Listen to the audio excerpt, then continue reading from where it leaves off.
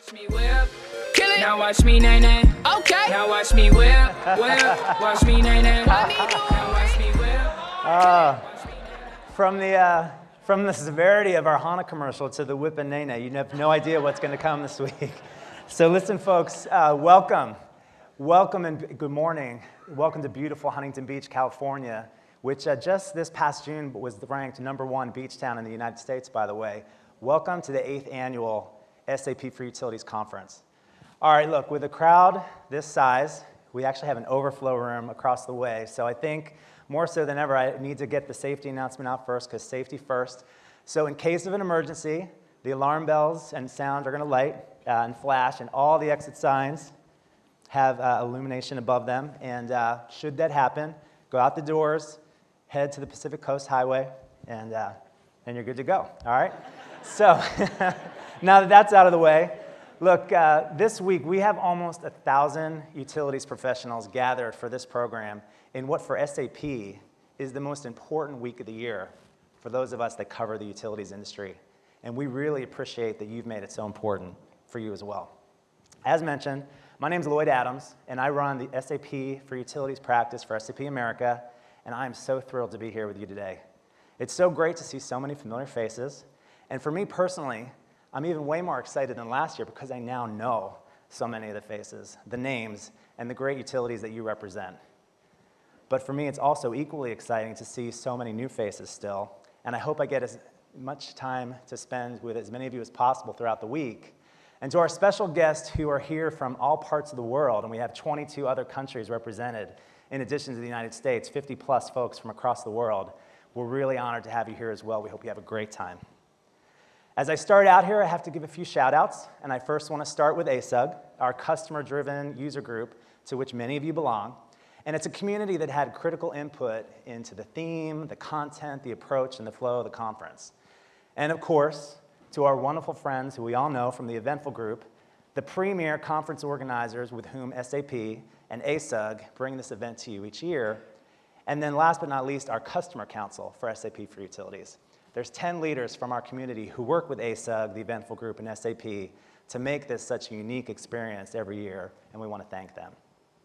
We got off to a really incredible start yesterday, and I hope all of you can just feel how off the charts excited all of us who are aligned to utilities are to be here with you, right? Throughout the week and starting this morning, you're going to hear a lot about how SAP is changing, how we're more fired up than ever before to help companies create value in our new digital economy, and how SAP actually sees our market, the utilities industry, as arguably one of the leading markets where we can put our mandate for transformation to the test, to help all utilities run simple, to make the communities we serve better places, and to improve the lives of our customers and our constituents. We're so grateful to have you with us on this journey. And you know, I think we'd all agree this is an industry that's so important, but I got to tell you folks that right now, it's not necessarily a place that a lot of younger talent wants to flock. In fact, in a recent survey of US college graduates from the class of 2015 this past May, guess how many graduating seniors from this country in the States indicated that they wanted to pursue a career in utilities? Does anybody have a guess? Anybody want to shout it out? If you were at the ASUG event in Houston a month ago, you can't say, because you heard me say this. But look, the answer is really not very good, my friends. 2%. 2%. It's kind of pathetic. I actually had a colleague yesterday say, I'm surprised it's that high. Guys, this isn't good. And I don't know about you, but it makes me really angry and frustrated, and I hope it does you too, because clearly we have an opportunity and a responsibility in front of us, not the least of which is the sustainability of your leadership to take this market where it needs to go. So it's a good thing we're here this week to focus on where we go from here. So the theme of our conference this year is achieving the ultimate state of readiness. We're going to talk a lot about that. But look, I thought it would be helpful just for a few minutes and interesting to just reflect, before we take a look at the week ahead and all the content that's been shaped to help us achieve that enviable state. Let's just take a few moments to take stock in how far so many of you have come just in the last 2 years, the last time we were assembled here in Huntington Beach. So I don't know about you, but I get really excited when I see the return of some of the newer clients who are still at the beginning of their SAP partnership. So take, for instance, Xcel Energy. Xcel is on a multi-phase journey to move the management of assets and financial systems into the SAP portfolio of Financials General Ledger, Enterprise Asset Management, and Work Management System.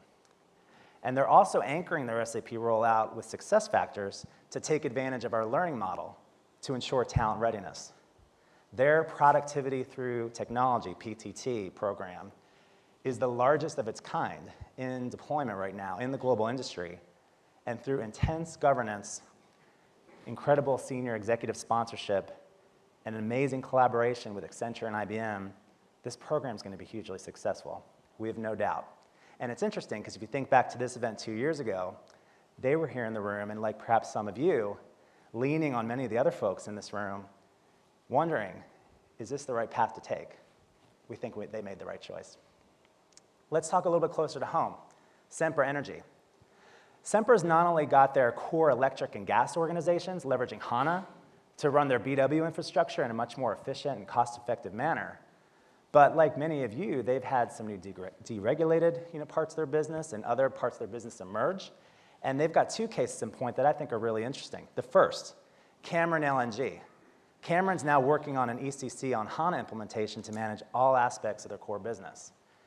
Another case in point is Sempra LNG. They're pulling SAP and non-SAP data into a HANA Enterprise Cloud platform to allow for a more holistic view of their operations. Many of you have scenarios like this as well for emerging parts of your business. You guys might think about talking to Sempra this week. It's also been really fascinating to watch so many of you seeking to improve and transform some very focused parts of your business. I think a good example of this is Southern California Edison. Imagine if your IT infrastructure could tell you where you have risk against regulatory compliance. So obviously, I think many know, SoCal Edison's doing so many things with end-to-end technologies from SAP. But did you know that they're managing the requirements of over 40 agencies, representing thousands of individual regulations with SAP governance, risk, and compliance, and an offering from GreenLake Technologies, one of our great partners, called Regulation Management? You can check that out this week. How about FERC reporting? All right. Check out National Grid. National Grid's currently piloting a proof of concept to run FERC's accounting and reporting capabilities on SAP's S/4HANA Finance. With S4, FI and CO functionality are combined on the HANA platform. The current FERC solution that's deployed on ECC can't produce a FERC P&L or balance sheet in real time. It's designed to work after period-end close activities are completed in ECC, which is usually generally after day 6 of the following month. Grid's POC, however, is going to demonstrate that a FERC P&L and balance sheet can in fact be produced in real time with ECC transactions happening on a daily basis, providing better visibility and planning capabilities. It's scheduled to go live later this fall, and this is just one of the many boundary-pushing examples that no one was thinking about just 2 short years ago. Let's think about M&A. Right? We all know how much M&A our industry is seeing, and NRG, I think, is a classic example of this. As they seek to expand their home service division to secure more predictable revenue streams, they've acquired several companies to accelerate the process. But each came with a different technology stack and a unique way of doing things, and they needed to quickly connect those companies to their back-end systems without disrupting day-to-day operations. And they were looking for a solution that was natively mobile, integrated to CRM and ERP, and when they needed that, they turned to SAP's Cloud for Sales solution to meet those requirements. We're excited about that. But transformation in the cloud isn't just happening in the area of customer. It's happening incredibly fast in areas like procurement and really rapidly in human resources. Case in point, Salt River Project. Salt River Project saw the cloud as a smarter place to be for innovation, integration, and mobility, but they also understood that it has to happen at a pace that the organization can embrace, because every organization is different and can only support change at certain paces. For them, they decided that it was really pragmatic to start in 3 particular areas. The first was performance and goals, so they could better cascade how individual and departmental goals were aligned with corporate goals and vice versa. They also wanted to use success factors for a very pointed, specific OSHA issue. And then thirdly, career development and planning, so that they could gather and mine data more strategically for development and advancement. without a doubt, folks, every utility is going to have a different appetite for the cloud with a unique starting point. But the great thing about the cloud, the beauty of it, is the modularity that allows you to start anywhere, go anywhere at your pace. Let's talk about the convergence of IT and OT for a second. We talked a lot about that yesterday. Yes, 2 years ago, we were definitely talking about that too, but I look at the advancements that we've made in the last 2 years. It's no longer just hype. I think PSE&G is a great innovator in proving this out, and you're going to hear from them this week. PSE&G, actually my utility in New Jersey, they're a longtime partner of both SAP and OSIsoft, and they're pioneering the utilization of technology to support their asset reliability.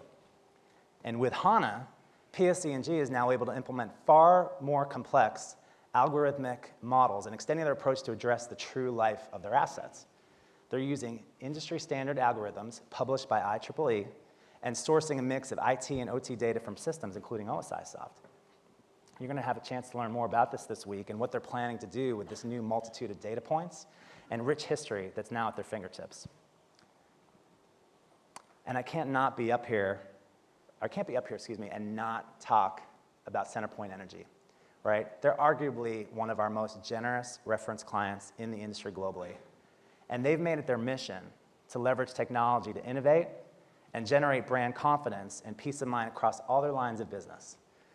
And quite humbly, those of us at SAP, we're really proud to say that at the center of much of that is HANA.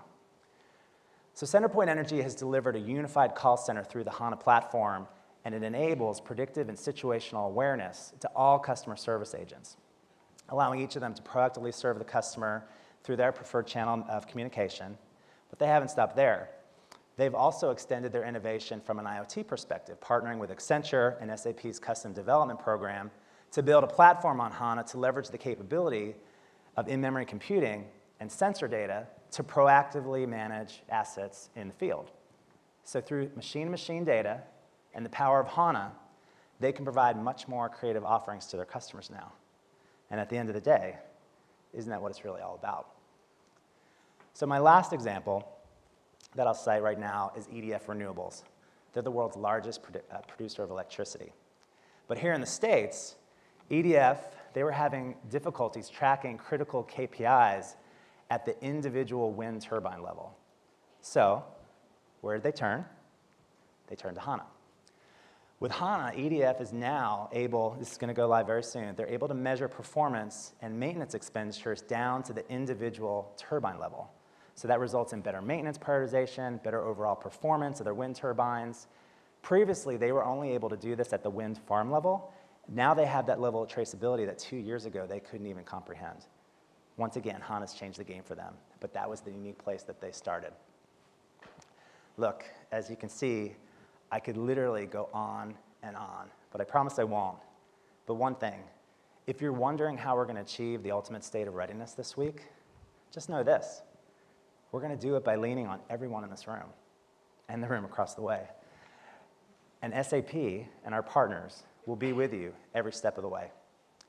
So let's talk about the conference really quickly. Our agenda was definitely shaped with all of you in mind. So today and tomorrow, we're going to hear from some visionaries, some of whom come from the SAP Utilities customer community, others who bring some very, very important external perspectives, all of it focused on making us that much better when we return to our office after the conference. And we're really, really proud of the keynotes, the lineup of keynotes that we've assembled for the week. We got off to a great start yesterday with Peter Meyer and Henry Bailey and Tom Raftery when they were talking about the future of energy and the convergence of IoT and energy. So guys, thank you very, very much. Great day yesterday. In just a few minutes, I have the great privilege to introduce two very good friends, Jennifer Morgan, who's the president of SAP North America, and Brian Rich, the CIO of Consumers Energy, but more on them in a little bit. And then later this afternoon, back in this room, we're going to have Jeff Conklin from JD Power take us through the power of best understanding customer trends, which is an area we could all improve upon. And guys, that's just today. Tomorrow's just as stacked. So tomorrow morning, we're going to have Steve Lucas with us. Many of you may remember him from previous conferences. Steve now runs our global platform and solutions group, and he's going to touch on what he's seeing in energy globally, as well as outside the industry. And then back to our theme, achieving the ultimate state of readiness. Can you think of any role out there where you have to be more ready than a Navy SEAL? right? So in that spirit, we're really proud and honored to have with us Rourke T. Denver, who's got a presentation for us that's sure to be very inspiring.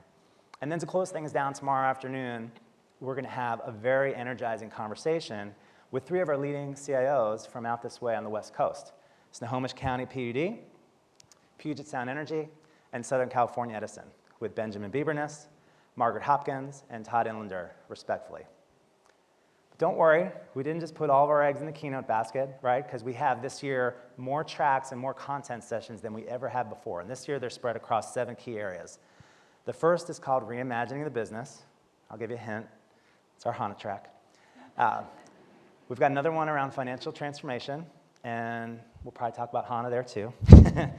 Another one focused on customer centricity, leveraging assets, operational excellence, the Agile Cloud, and then a new one we added this year, looking beyond utilities, because many of you have told us that you want those insights from other industries like retail and telco and financial services, et cetera, and we brought some of that into the program this year.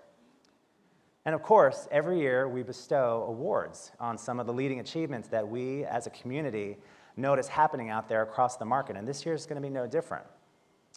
But a few things that will be different we're really excited about. The first is we've revamped some of the categories, and we've added some new ones.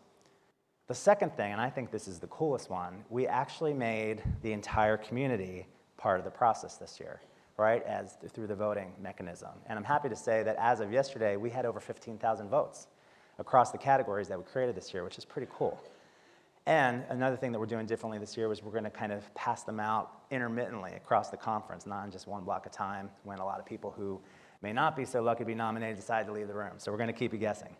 But it's going to be fun. Our categories this year: the Utility Better Business Results Award, the Utility Pioneer Award, the Utility with a Purpose Humanitarian Award. Many of you do so many great things in the communities that you serve. The Utility Transformation Award, our Partner of the Year, and of course our big one, the Utility of the Year. So good luck to all this year's nominees, and more on these categories throughout the course of the program.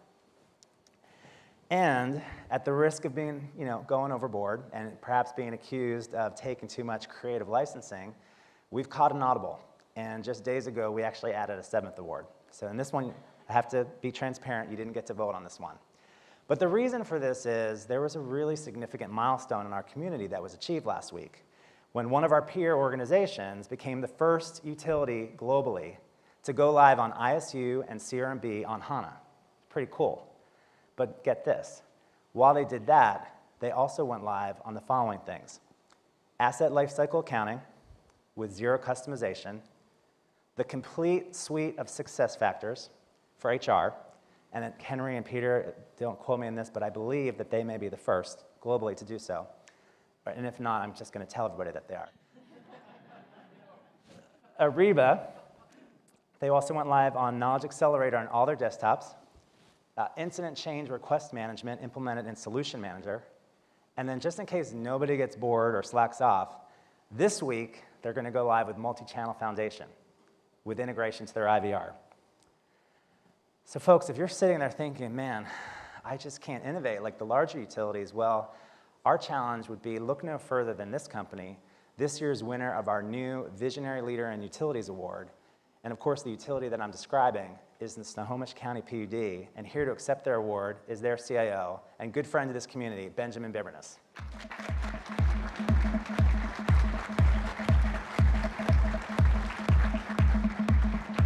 You surprised? Yeah. All right, thank you. Congratulations, thank you. So Benjamin, congratulations, and sorry to put you on the spot like that. And we're actually going to be hearing from him, obviously, as I said, tomorrow. So look, and I should add, he's been very generous with his time. I believe there's a session this afternoon, a roundtable, that any of you are welcome to attend to hear more about the journey that they just, the next milestone on the journey that they just finished. All right? So look, of course, we know you don't just come here for the content, you don't come for the awards, you come for all of it, but you also come to be with each other, you come for the networking, and let's face it, you come to have some fun. So to that end, I want to thank, again, the Eventful Group for a great welcome reception last night.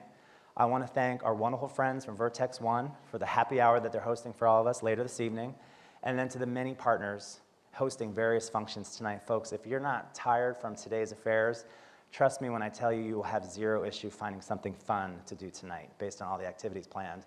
And not only will you have fun, but you're going to have incredible people with whom to do it. our partners. So our partners are, as you know, a critical part of the SAP ecosystem and a huge part of your success. And we're really grateful, as I'm sure you are too, to all of the 39 firms that are represented here at the conference this week. That's simply incredible. It's the highest number of sponsors we've ever had. I encourage all of you to please, throughout the next couple of days, take the time to visit with them in the exhibit hall. They're doing some amazing things, and we encourage you to find out while you're here.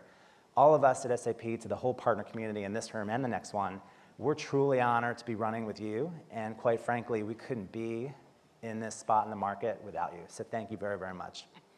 So let's begin, all right? Achieving the ultimate state of readiness, the digital economy. We all know that digital can be an opportunity or a threat, and it's not about awareness. It's about how to unleash the power of digital while finding the balance between maintaining a healthy business and current infrastructure. And at the end of the day, innovating without disruption. That's why we're here, and that's what this conference is all about. So with that, it gives me really great pleasure to introduce our first keynote speaker, and as I mentioned before, a very good friend of mine. She was here with us actually 2 weeks ago, or 2 years ago in Huntington Beach. She might have been here 2 weeks ago, I don't know about that. But we were here 2 years ago when she was running North America, the Regulated Industries Market Unit, which obviously includes utilities. And at that time, she moderated a CIO panel focused on storm preparedness. In May of last year, we were excited to see she was promoted to become president of SAP North America, and she's now responsible for all the teams servicing our more than 90,000 customers in the United States and Canada. She's a 20-plus year veteran helping government agencies and private sector companies improving their businesses through modern enterprise-wide systems. But folks, more importantly, she's a dynamic leader and a genuine friend and advisor to everyone she meets. Just ask anyone on the SAP team. And she's got a great message for us today. Let's take a quick peek. What if you could intelligently predict energy demand, customer behavior, and where the next outage will hit? What if you could help communities grow closer and live safer, and partner with your consumer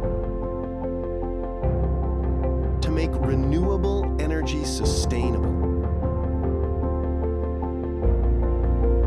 What if your business could eliminate service disruption? The reality? What if is now what is in the digital economy. Within the next 5 years, the digital economy will continue to transform how the utilities industry runs. It has changed the game, but it's your customer and workforce who are rewriting the rules. They demand a new, connected, and networked business, anytime, anywhere.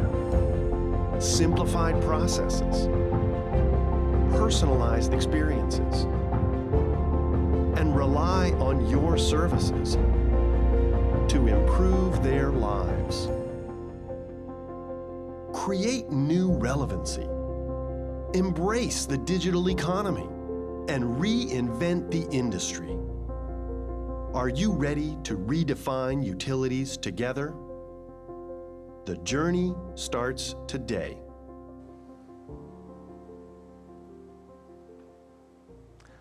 All right, with that, ladies and gentlemen, please help me welcome to the SAP for Utilities stage, Jennifer Morgan.